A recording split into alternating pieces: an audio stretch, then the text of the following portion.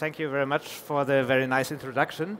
And my topic is about PowerPaste, and what is particularly important about PowerPaste is you can provide hydrogen with it without the need for any new infrastructure. So basically, it's an energy carrier solution which is self-discharge free. It has zero emissions. You don't need any filling stations for it. And it is based on a paste-like material which can be used to produce hydrogen. And back in the year 2013, it also, the fundamental science behind it won us the F-Cell Award. And we were also featured in a very popular German inventors magazine with that invention. If you compare PowerPaste with one of the competitor technologies, which is secondary batteries, so rechargeable batteries, you see secondary batteries, of course, do have some advantages. One of the advantages is they can directly store electricity and have therefore a low system complexity.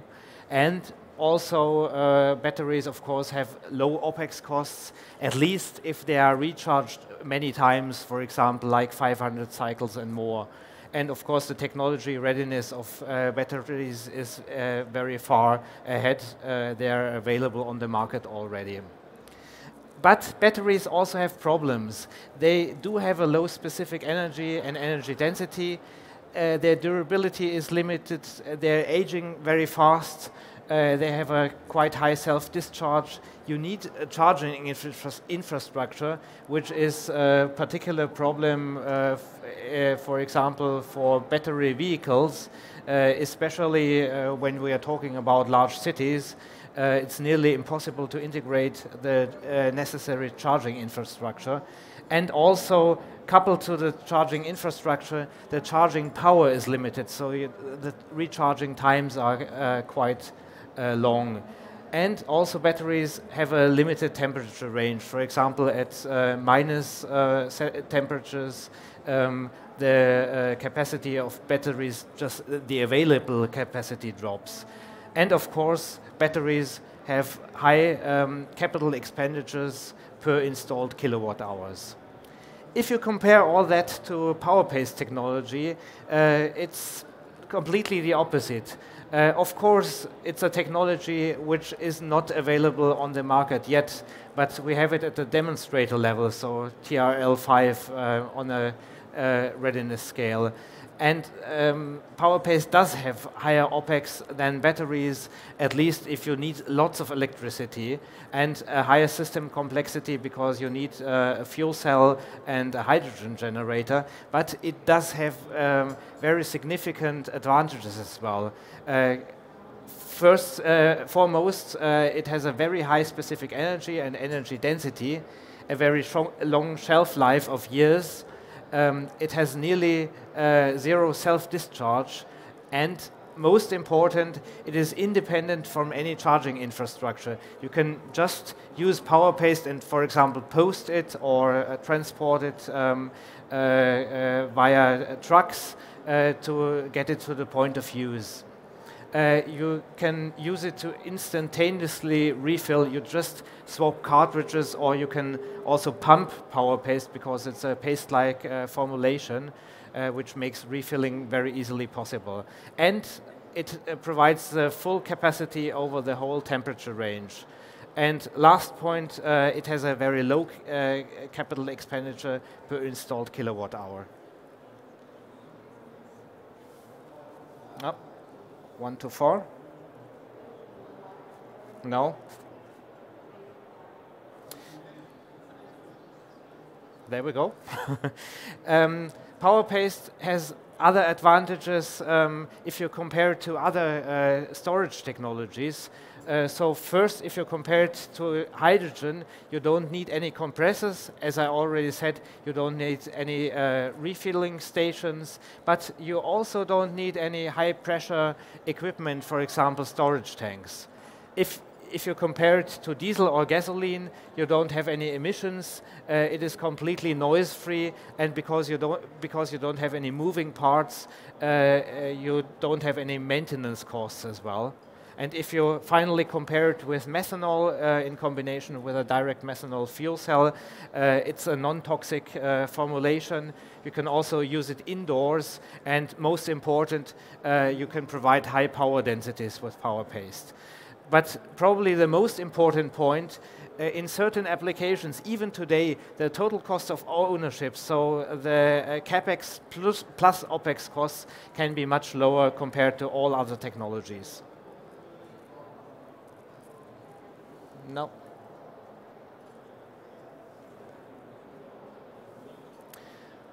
If you compare the specific energies and energy densities of PowerPaste with other technologies available on the market, you can see it has much higher specific energies, which means watt-hours per kilogram, and energy densities, which is watt-hours per liter. For example, if you compare it to lithium-ion batteries, it nearly has 10 times both the energy density and specific energy.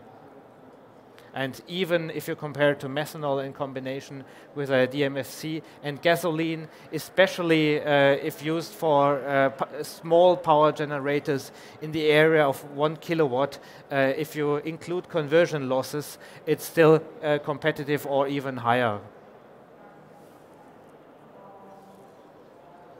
So basically, this makes PowerPaste predestined for two different application scenarios. So first application scenario is stationary systems. For example, backup power systems, security applications, disaster recovery, mobile networks, security surveillance monitoring systems. So basically systems where you need grid independence, high reliability, and low capex costs per installed kilowatt hours. And one particular advantage here is it has really low maintenance costs because it uses fuel cell-based systems. But secondly, the second application scenario is portable and mobile systems. So basically where you need the high specific energy and energy density, the ease of use, and noiseless and zero-less electricity production. So it makes it predestined, for example, light electric vehicles, drones, for camping outdoor applications, forklift trucks, and even applications like these autonomous underwater vehicles.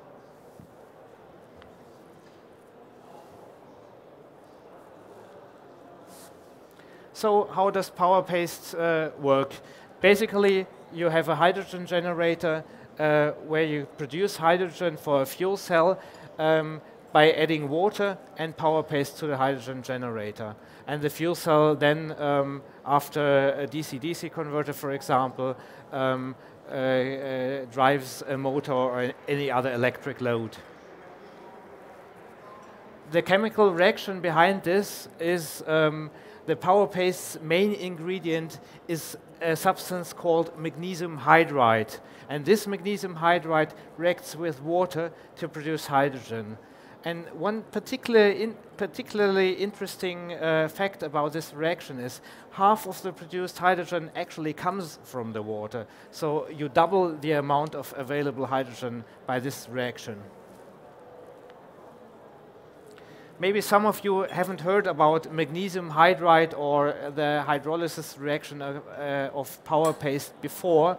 One of the reasons in the past was that magnesium hydride, even though it's well known for decades, if you try to react magnesium hydride with water, basically nothing happens. What you can see here is the hydrolysis time and the conversion progress, so the reaction progress, and you can see 0% nearly reaction progress after 10 minutes. And the reason for this is normally these magnesium hydroxide passivation layers immediately form upon the magnesium hydride upon contact with water. And what we were able to, or our breakthrough was we blended magnesium hydride firstly with a metal salt additive, and then we made a paste-like formulation to dramatically increase the reaction kinetics. And also, PowerPaste can react with any kind of water. So you can use, of course, deionized water, but you can use ordinary tap water, even seawater for the reaction. And the science behind this also, as I mentioned before, won us the EFSEL award and has been published in a scientific journal. So how is PowerPaste produced? Basically, you start with magnesium powder, you add hydrogen, then you blend it with a metal salt, and then you blend it with a so-called ester. And for the non-chemists of you, your salad oil at the lunch break is also an ester, so it's a very similar component which is non-toxic and readily and cheaply available.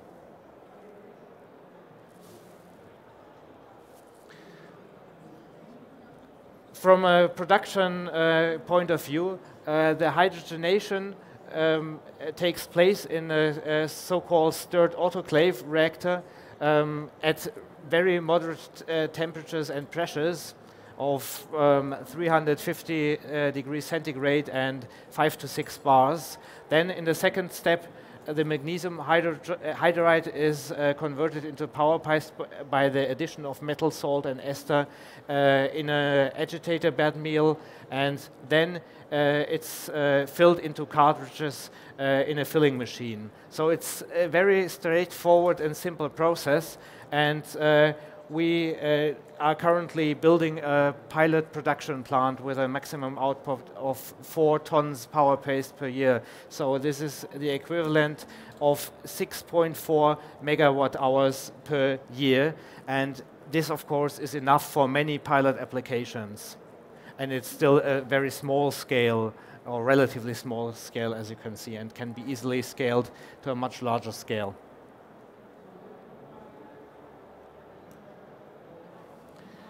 Here you can see our TRL5 prototype hydrogen and power generator, and the most expensive components of the this power generator or hydrogen generator rather are a linear actuator and a water pump. And there's of course some electronics necessary to provide the reaction control. But that's it. Apart from this fuel cell, it's a very simple system.